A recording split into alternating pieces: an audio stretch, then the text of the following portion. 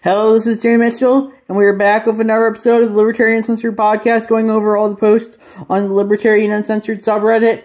First, we have federal shipping regulations sank one of America's biggest offshore wind projects from Reason.com by 2,000 time a charm, and I definitely would agree that that's not good. You know, we shouldn't have regulations making it too hard to do business all the time, and that's what the government seems to want, though. They always seem to want to make it hard to do all these projects, because there's always so much red tape to get around. That's why no one wants to do anything anymore, it seems, because there's too many rules.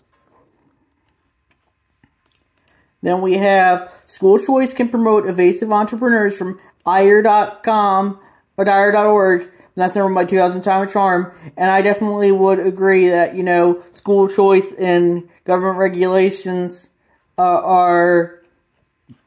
need school choice to get, the public schools are too overly regulated, and I think that's something that, you know, people shouldn't be forced to go to school somewhere if they don't want to send their kids to school or go to school somewhere if they don't want to, I think. And that's my thought about that issue. Then we have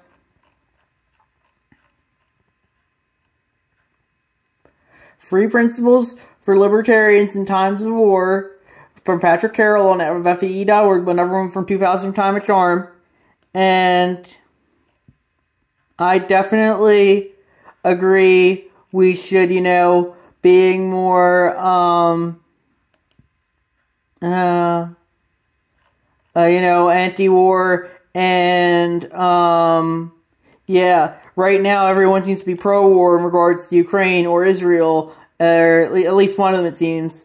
And I like what 2,000 time charms, if you're not with us, you're with the enemy. And they always use that. They always say, obviously, you're with the enemy, you're with Putin, you're not with us, you're with Hamas, you're not with us, you're with the terrorists. You know, it's all the same thing. You know, it's bullying you to get to support a war, and we shouldn't be. I personally don't think you should be supporting war, regardless of which two sides are competing in it. So that's my thought there.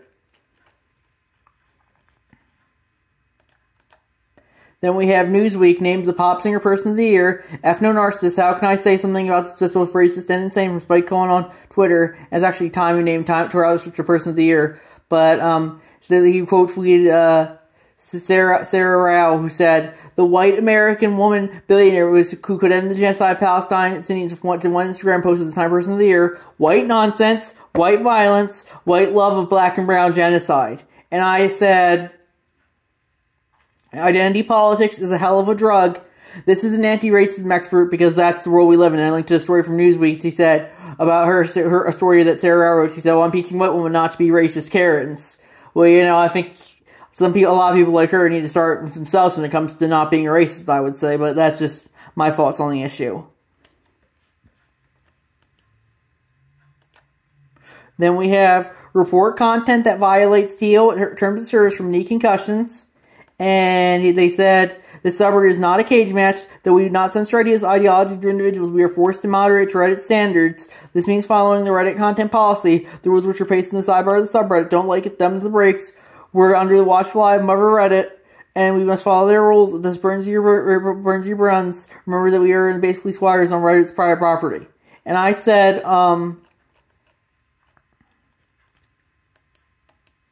if people want to report, they should be able to do too, but I personally don't, because I think it's too authoritarian in regards to censorship. I think in my whole 8+ year Reddit history, I've only done about 4 or 5 reports at most.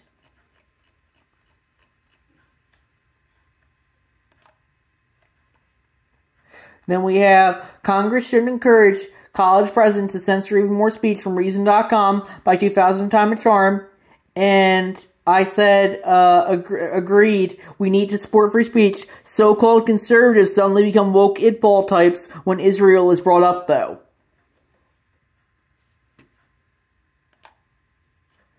Then we have this suburb's not left living up to its name, and I posted that. And then I said, our friend you/comrade Prodhone appears to have been banned, and they wanted me to share this message.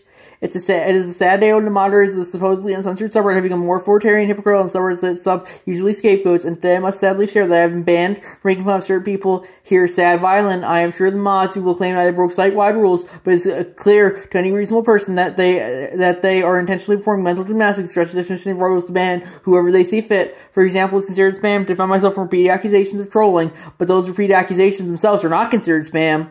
I could go on and on, but the moderator is going to conjure up some weak excuse anyway, so why bother? This was not really unexpected, as most people in sub who complain about censorship only care when it is their side that's being censored. But I had hoped you would put up this facade a little longer. Don't worry though, nobody will bother you anymore. Nobody shall ever dare post studies or science that goes against your views again. Those damn fascists that are interrupting your righteous politicking. I'm sorry for ruining your circle trick, but I will stop now. Enjoy yourselves. And then he shared some, and then comment put on out. And I said, what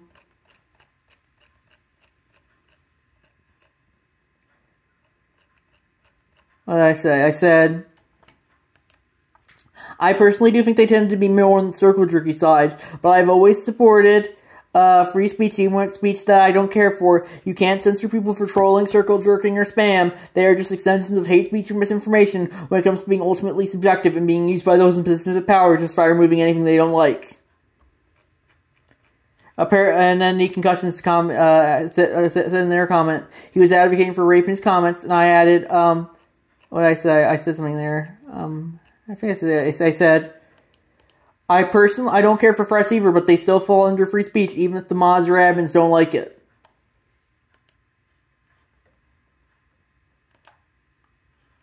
Then we have knee concussions to step down for banning people from Bob W. McGrath, who said UW knee concussions should step up down as a mod for banning people and so I can post. I don't know, clearly everyone gets some trouble. He just doesn't like them personally. Edit. He says he didn't take the post about the ban down, so whoever did that should also get the fuck out.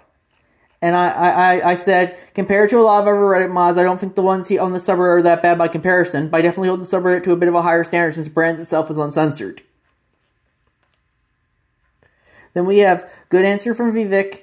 Fraudsters, terrorists, and criminals already use the legitimate financial system. Just because some people use Bitcoin for that purpose isn't a good reason to ban it. From Sagar and Jetty on Twitter. I posted that and I said, the biggest one, of course, being the U.S. government when it comes to the criminals, fraudsters, and terrorists. You know, they're always using the legitimate financial system. So that just goes to show you that's the legitimate financial system might be illegitimate because the government just prints money. And there's no one to hold them accountable for how much they print or why they print so much. That's my thoughts there. Then we have, last night, this man used his primetime opportunity on national television to spread the anti-Semitic, anti-immigrant, great replacement conspiracy theory from Josh Eagle on Twitter, and I posted that, and I said, I was about Vivek Ramaswamy, I said, I think the term great replacement was a bit much, but I do think you should be able to ask why the demographics of the Western world are changing as rapidly as they are without being shut down as a bigot for it.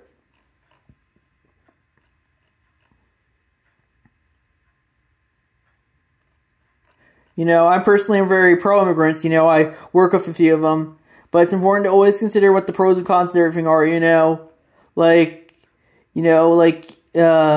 Vivek Ramaswamy isn't white and is a child of immigrants himself, I believe. By rapidly changing demographics, we need to look not race, but rather how integrated into culture the new demographic is. Increasingly, people aren't allowed to question anything when it comes to immigrants, and people just try letting do whatever they want like that in that gang rape thread I shared recently.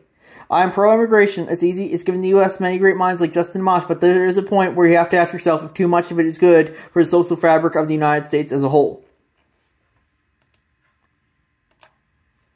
Then we have former police chief sentenced to 11 years in prison for conspiracy to bring weapons on January 6th from WUSA9.com by Kage blah blah blah. And I personally think you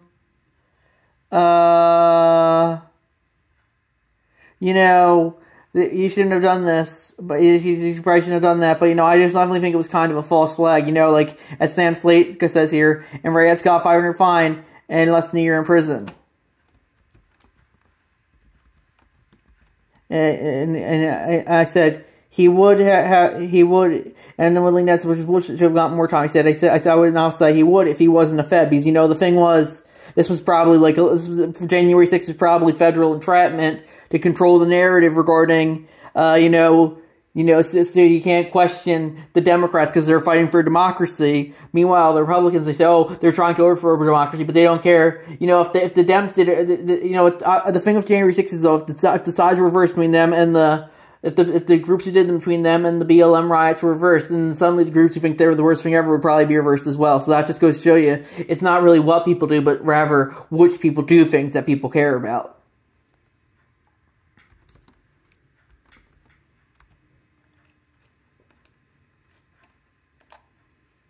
Then we have, don't excuse the hypocrisy of the university president when it comes to free speech from Reason.com. That's never run by 2000 Time of Charm.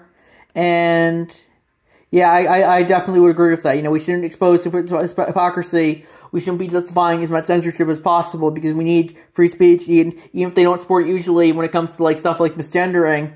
I definitely don't think that justifies when they support censoring people's discourse on the Israel-Palestine conflict as well.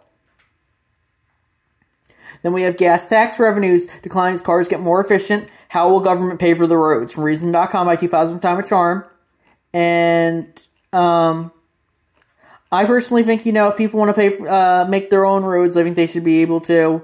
But I don't think, I think, the problem is that we have public roads at all. I think everyone should have maybe their own roads, or everyone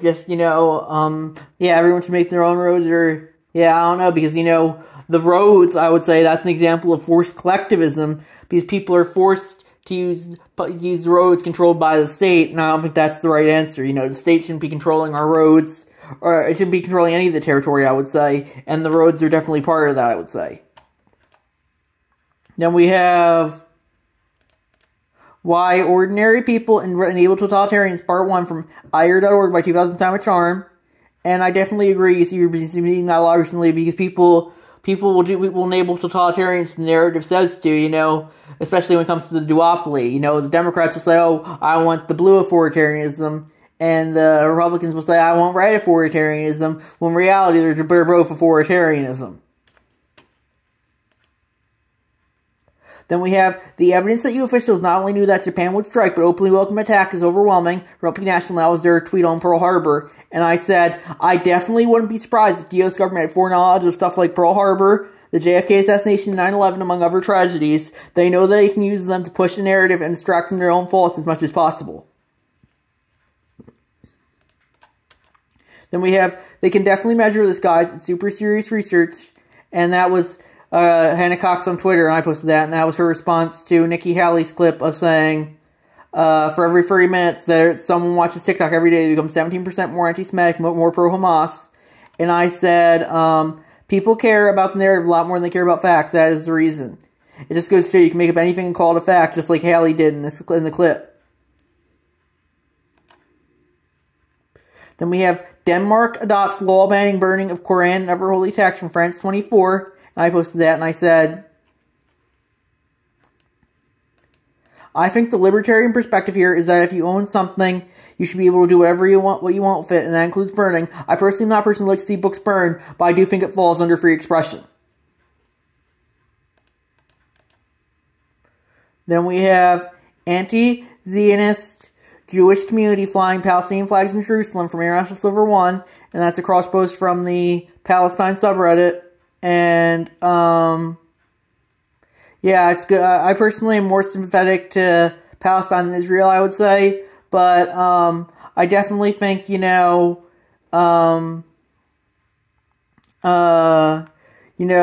is just kind of more on the propaganda side as well, I would say, too, when it comes to Palestine. So that's important to remember as well. Then we have Zionists constantly claim that condemning Israel is anti-Semitic, despite the fact that there are countless Jews that want nothing to do with the Israeli government and support the boycott, divestment, and sanctions movement against the state of Israel. And that's a tweet from JVP Action on Twitter, who said false statements that anti-Semitism inflicts all Jews to the Israeli state and endanger the communities. If it fuels deadly violence and censorship against Palestinians, we are proud anti-Zionist Jews. We refuse to be communities against one another. That was Jewish Voice for Peace Action, and that was never won by International Silver 1. And I definitely would agree. Just because some members of a group support one thing doesn't mean all members of a group are going to support it. And that's important to remember. if you want to equate anti-Semitism and anti-Zionism, I think you should be able to, but I think people should be able to disagree with that narrative as well. That's my thoughts there.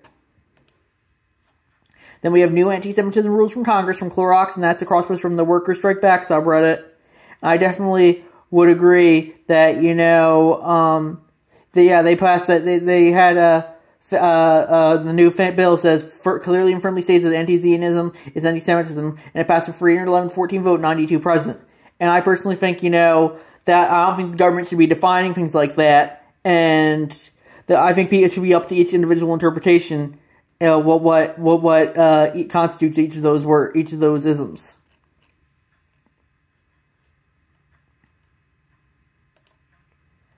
Then we have self-explanatory, really, from Flimsy Al 5563, and that was a tweet from San Antonio Express News. Senator Rafael Cruz uses the preferred name Ted as an ability to limit the use of preferred names and pronouns. And I said I said the comment they did last time really on this topic. I said far right Ted Cruz, and linked to his comment on the Uganda LGBTQ law being wrong about them being imprisoned and death penalty for homosexuals. I said mandatory naming is not libertarian. I would add as well. So that's my thoughts there. I personally don't really care for Ted Cruz. I think he's pretty statist, but I think it's important to remember that, this is definitely being pushed to control, being pushed to control the narrative. And we have opinion. Mike Johnson thought the cameras were off. They weren't, from MSNBC.com by Kage blah blah blah. And, yeah, I personally don't think,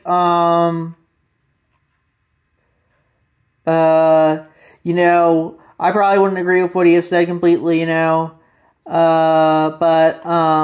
he said, he said, we will re-elect Jesus to be on the throne here again in our country. And I personally, I'm more of a Christian myself, but I personally don't think we should be trying to keep church and state separate. So that's my thoughts on that issue. Because a lot of people, increasingly, they want to turn the state into the church. And that's true of both the Republicans and the Democrats, I would say. Then we have Texas AG Friends, prosecutors and doctors in emergency abortion from Warriors.com, from ZL5563, and they say it seems like complete overreach and abuse of power to me. And I would agree with that, I personally think, you can make the argument that abortion is murder, but even then, you don't want, I don't know if we should be justifying having the state police murder, because, if they start policing murder, they'll probably exceed their authority, like you could argue they're doing here. So that's my thoughts on that issue.